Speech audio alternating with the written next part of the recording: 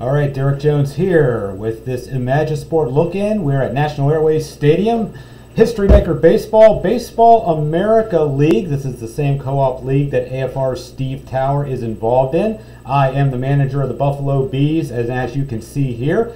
The Bees are leading 4-2 at the Bees' Nest over Montreal, heading into the 9th inning, hoping to even this two-game series after losing Game 1 by the score of 2-1. So here's the situation right now. We're in the top of the 9th, and Mark Gautreau, the Bees closer, is going to try to see if he can shut things down here in the 9th inning for the Bees. First up is Demetrius Farrow. He is 1 for 3 with a single in the 4th inning, and the roll here is a 3-5-6. Are they the same? Yes, they are both the same hand, so Farrow will strike out for out number 1. So now with 1 down, it goes to catcher Dwayne Karstens, 0 for 3 today with 2 strikeouts.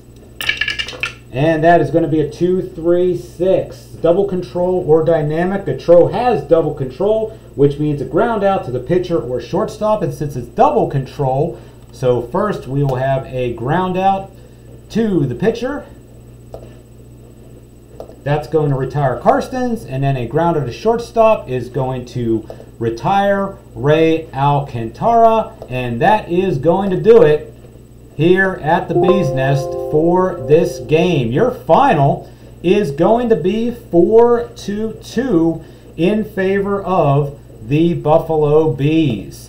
And so with the win, the Bees will improve to 7-3 on the year, while Montreal falls to 5-4. Steve Shaw is going to get the win today for Buffalo. Mark Gautreau will get the save, and the starting pitcher for the Montreal Royal Blues, Trinidad Bontrager, he will be saddled with the loss. So once again, your final score here from National Airways Stadium: the Buffalo Bees defeat the Montreal Royal Blues by the score of 4-2. From all of us here at Imagisport, thank you for watching this look-in. Have a great rest of your day, and most of all, keep on rolling.